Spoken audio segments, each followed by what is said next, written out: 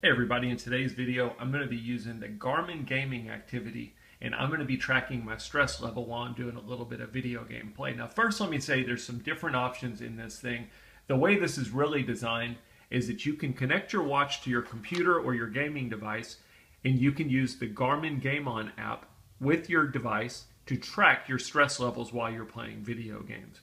You don't have to do that though. If you're an old school gamer like me, I'm not looking to connect to any kind of Bluetooth. I just want to play some video games to see what my stress level is on the watch.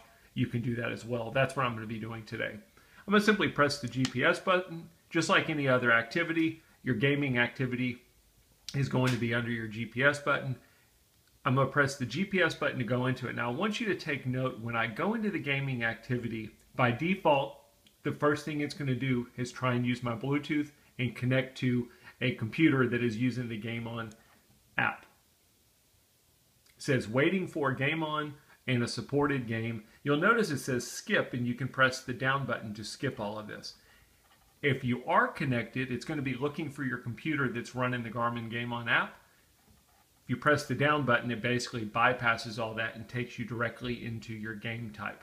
I'm going to show you in the settings, if you're somebody like me that's not looking to connect to Garmin GameOn, you can actually turn off that first screen so that it never tries to connect to that app. Once we get into our gaming app or our gaming activity, we have a couple different options. What kind of game are we playing? Sandbox, match play, or battle royale?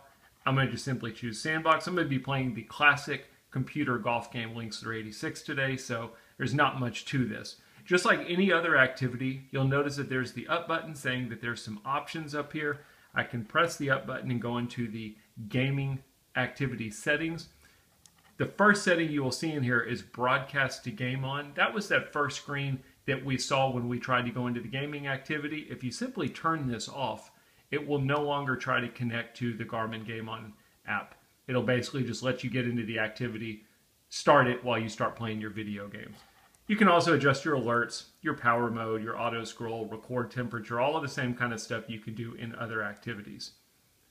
I'm going to go ahead and go back. Now I'm ready to start my activity. What we're going to see here is this is just showing the activity. We will see my stress levels and my my heart rate indication while I'm playing the video game. I'm going to do a time lapse just to let you take a look at it, just to give you an idea of what the gaming activity looks like.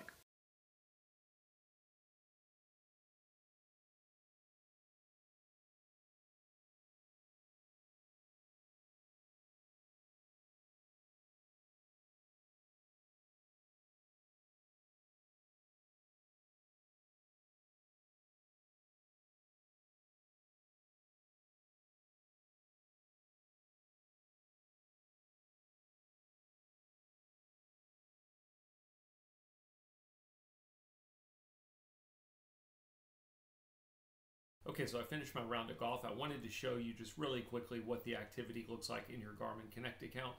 Again, if I ever figure out or get into gaming enough to where I use the Garmin GameOn app, I'll do a follow-up video to show you how it works with the GameOn app. But in my example, here's our activity. Basically lists just like any other activity. It's listed as gaming. You could rename that. You can see the time that I was in the activity, my average stress level, my average heartbeats per minute, and then my max stress.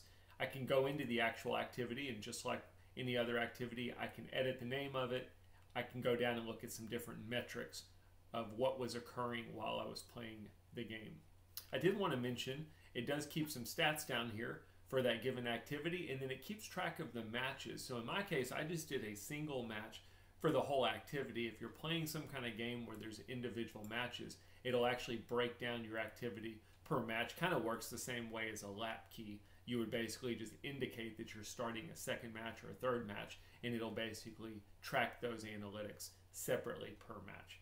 Anyway, it's just a quick glimpse to give you an idea of the basics of what the gaming activity looks like if you try it on your Garmin Instinct 2X Solar watch.